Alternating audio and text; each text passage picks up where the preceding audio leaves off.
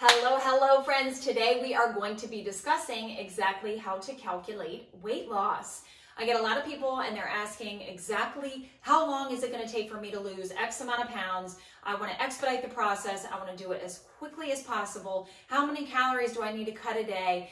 And so I'm going to show you today how to do the calculations, if you will. Although I am not a numbers pusher, this whole thing right here is just not my jam, because honestly, even if you do follow this to the T, there might not be weight loss. And because there's multiple factors, hormonal imbalances, there might also be the fact that you've been cutting calories for so long, your body is already in a fat storage mode. So we need to do things to tweak things around and to adjust and reverse diet for some people, and to do things in order to get your hormones back in check. So that's a whole different video or multiple videos. But today I just want to bring light to the fact that 1 pound of body fat is 3,500 calories. So if we know that right from the jump, then we can kind of calculate things and figure out, okay, where can I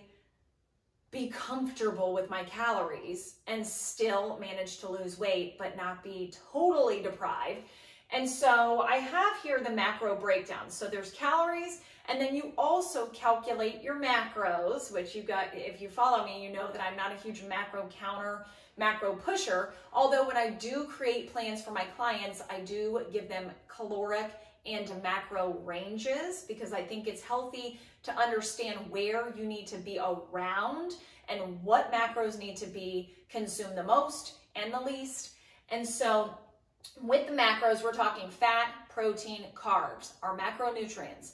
So it's very important to understand that you get the most calories per gram from fat.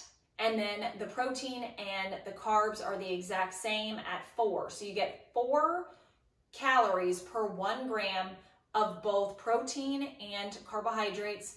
And then fat, you see that things that are higher in fat have tons of calories. It's because, and you can consume a little bit of it, and you're like, whoa, that was a lot of calories, and I didn't consume that much. It's because there's 9 calories per 1 gram of fat, okay? So when you are getting into the nitty-gritty of macro counting and doing all of that, just understand that's why your grams are going to be lower with the fat, but you're going to have that much many more calories, okay? So if we know our baseline, because at the end of the day, if we don't know our baseline with our calories, you're not going to be able to calculate anything. So when I work with clients, typically they don't know where they're currently at. So that's why it's good that we do the program, and I'm working back and forth every week. We're adjusting, we're tweaking, we're manipulating, and that is only because very few people know exactly where they're at currently. So if we know that we consume 2,500 calories in a day, most people are probably around there. So we know, okay, well, 3,500 calories is 1 pound. So if I'm going to be a little bit better, I'm going to cut my calories, but I'm not going to go extreme. I'm not going to cut like 1,000 calories a day, because a lot of people, that would be miserable. So we're going to cut back 500. We're going to see how that goes, how our body feels. So you have 500 calories of deficit in each day. And then we want to see, okay, so how many days is that going to take for me to burn 3,500 calories? 7 divided. 3,500 divided by 500 is 7 days it's going to take for us to burn that amount of calories, or I don't want to say burn that amount, but that is how long it's going to take for us to not consume. And that's going to be 1 pound of body fat. Sometimes it works that way. Again, sometimes it doesn't, because of other issues going on in the body.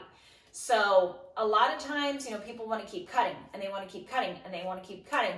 But you notice your body will not burn fat if you keep doing that, because your set point is at a much different place than what it was 2 years prior, when you were eating the way you should have been eating, and you weren't starving your body, and you weren't yo-yo dieting, and you weren't doing all these things that your body frowns upon. So your body will tell you when it's not happy with you, and that's because you are doing what you're supposed to be doing, yet it's not giving you the results that you want. that's when you know your body's like, F you, I don't like what you've been doing to me, so I'm not going to give you what you want. So when that happens, you really need to work with a coach that knows what they're doing, that's going to be there week to week and help you adjust things as you progress, because every situation is completely different. That's why I'm not a huge numbers, do this, do that, because it's not one size fits all. And so I wish it was that easy, but it's just not. When you're younger, it's that easy. When you're older and you've been doing all the things and you've been trying all the things and you've been doing good, doing bad, and everything in between, it's just not that easy. So again, you could go down the line and you could keep calculating how many days is it going to take for me to lose 3 pounds and 4 pounds. Obviously, if you keep going at this route, you're going to lose 1 pound per week. That is a healthy, maintainable process. And, you know, again, at some point, if you want to expedite the process, you can go down a little bit more, but then your body's going to hit that new set point, and then you might need to up the calories a little bit and then back off a little bit. So it's all about maintaining and sticking to the plan, but also knowing when to adjust the plan, because you can't continue the same plan the same exact way and think that, okay, I'm going to just keep, my body's just going to keep reacting the way I want it to react, because at some point it's going to need adjustment. So I hope that was helpful.